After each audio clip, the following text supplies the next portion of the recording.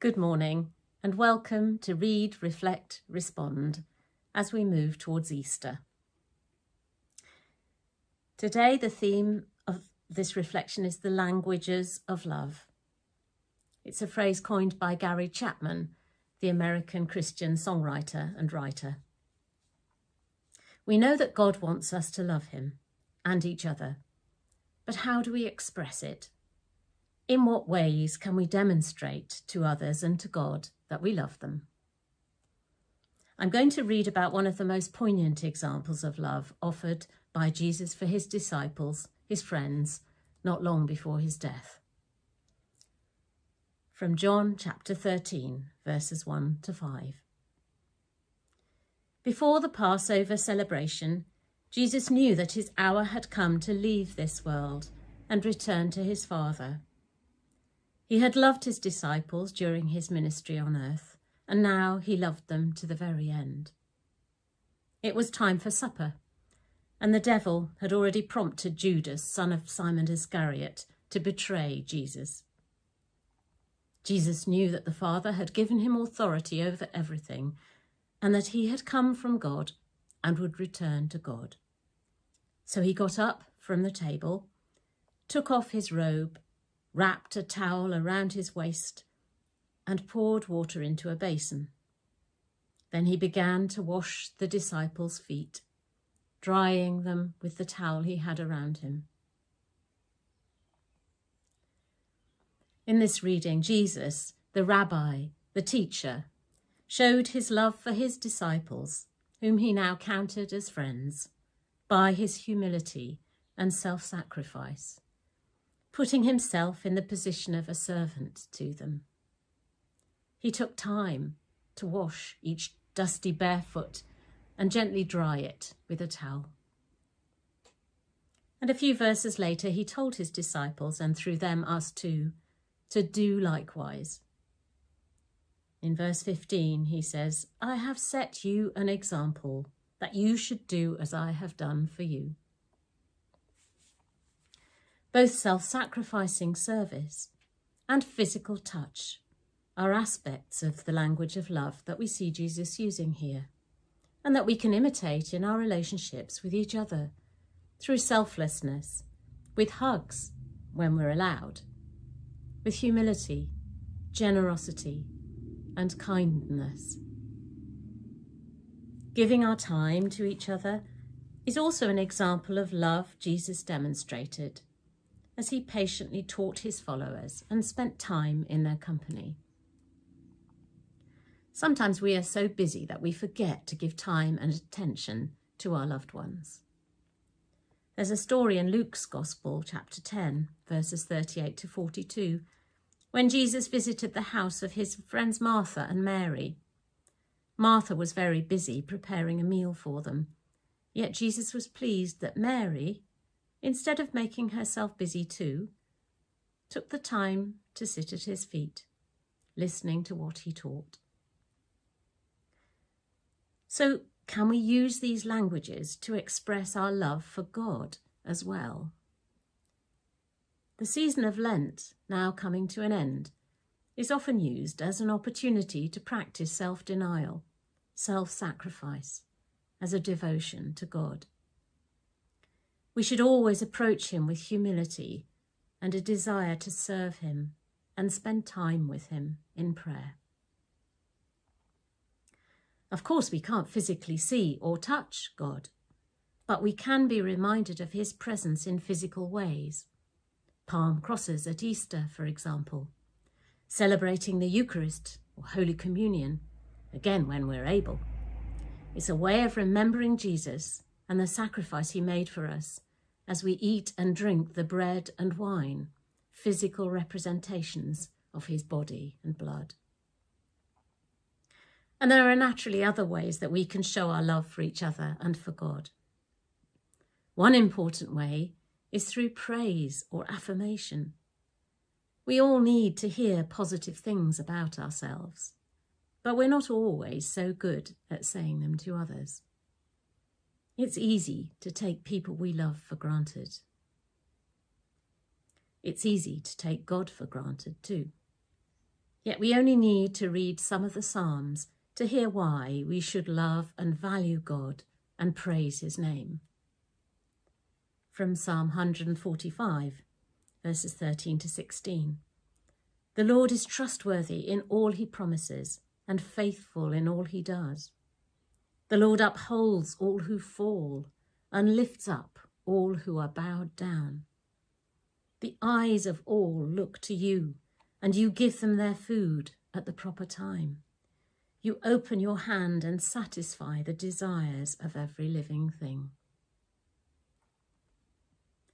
Gifts, presents, any child will tell you, are an important way of showing we love each other. Although a note of caution, having as a parent received extravagantly long Christmas lists in the past. The medieval monk Thomas à Kempis, in his book, The Imitation of Christ, wrote, "A wise lover does not look at the gift of the one who loves them, but at the love of the giver." In other words, it's the thought that counts. In this, God is the supreme giver. We're about to celebrate this Easter his gift to each of us of the life, death, and resurrection of his own Son, Jesus, sent as a message of his everlasting love. But what can we give him in return? Jesus told a parable about the day of judgment in the Gospel of Matthew chapter 25, where God rewards those who are generous, giving, welcoming, kind to others. He said to them, "When you did this for one of the least of these my brothers and sisters, you were doing it for me." So we can give as a gift to God our love and care for each other. We can offer him our humble service and spend time with him in prayer and praise. We can look to Easter and its physical symbols reminding us of our relationship with God, the cross and Easter eggs, why not? Signs of the new life God has given us. And if we do these things, we will be speaking the language of love, showing our devotion to God in the spirit that Christina Rossetti expressed so memorably in her Christmas carol. "What can I give him, poor as I am? If I were a shepherd, I would bring a lamb. If I were a wise man, I would do my part. Yet what I can, I give him. Give my heart."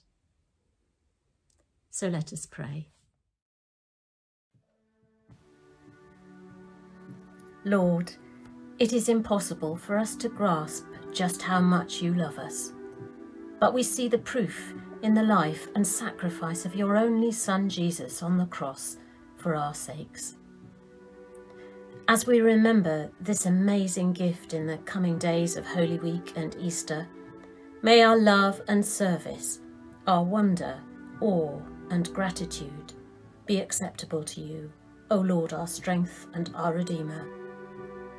May we praise your name every day, and let our prayers and our time speak the language of our love for you, this Easter and always.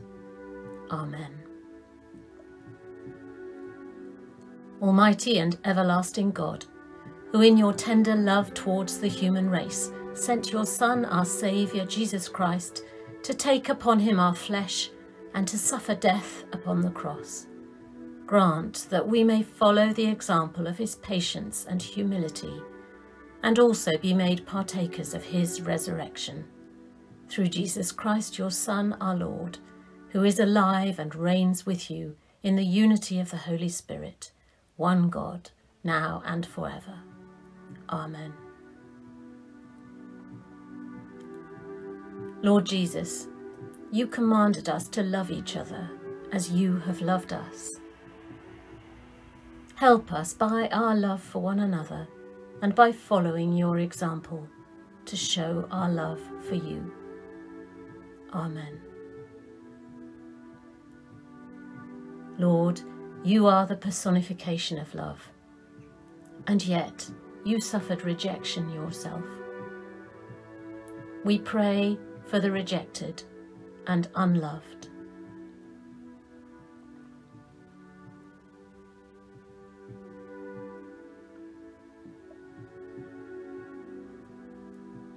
You remind us that the world hated you. We pray for those who are persecuted for their faith.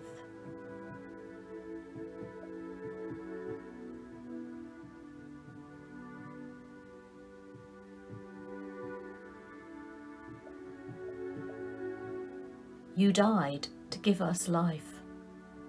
We pray for those who have died and ask you to bring them peace.